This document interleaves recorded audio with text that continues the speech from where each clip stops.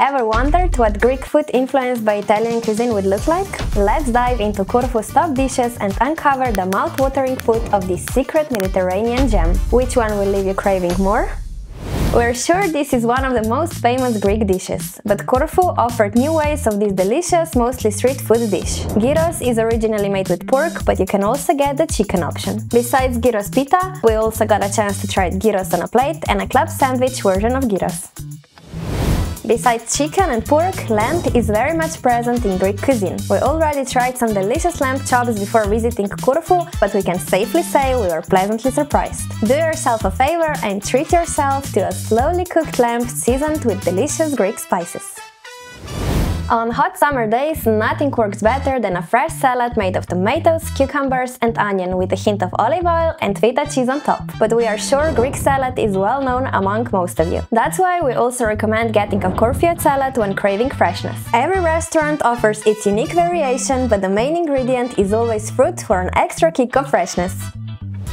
Another one for meat lovers. It is one of the most famous dishes in Corfu. Sofrito includes slowly cooked veal in a sauce made of white wine, garlic and herbs. Traditionally, it's served with rice, but it's also yummy with chips. If you like Italian cuisine like we do, this dish is a piece of Italy on a plate. Pastitsada is pasta, usually spaghetti, served with traditional spicy tomato sauce and tender beef. Try it out! This one was such a surprise. Even though we knew Bourdeto from before as red sauce with seafood, this was something else. Usually the Bourdeto includes scorpion fish, but local varieties also use other fish, and they must be fresh on the day of preparation. Traditionally, the sauce takes a few hours to cook and it's extra spicy with lots of red pepper. Try this out, you won't regret it.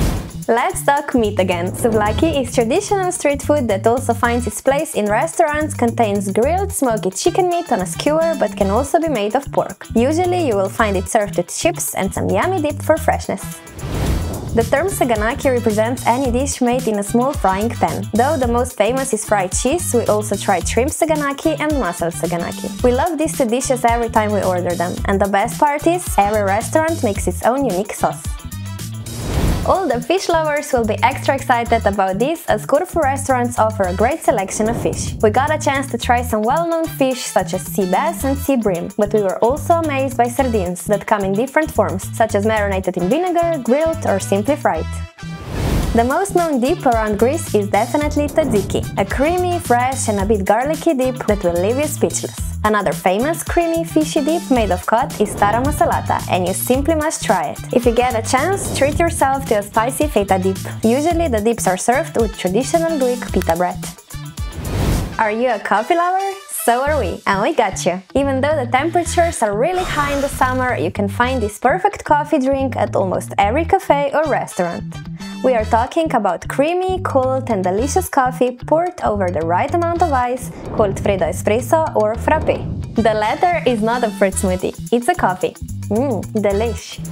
Kumquat is a very unique fruit that looks like a tiny orange and tastes like a mixture of lemon and orange. Like eating orange with a peel. You will find fresh kumquat at local markets and food stores. You will also find kumquat liquor, lokum and baklava all around the island in souvenir shops and other boutiques. Pump the little thumbs up for that brave tasting. A quick bonus tip.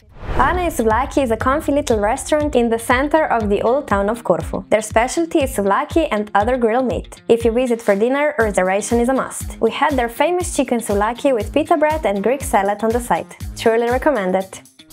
Kusta's traditional taverna is truly a heaven for all the foodies. It will charm you with a big garden, Greek vibe, owner's hospitality and of course their amazing food. They serve traditional Corfuat cuisine. Try their mussel saganaki. It's to die for.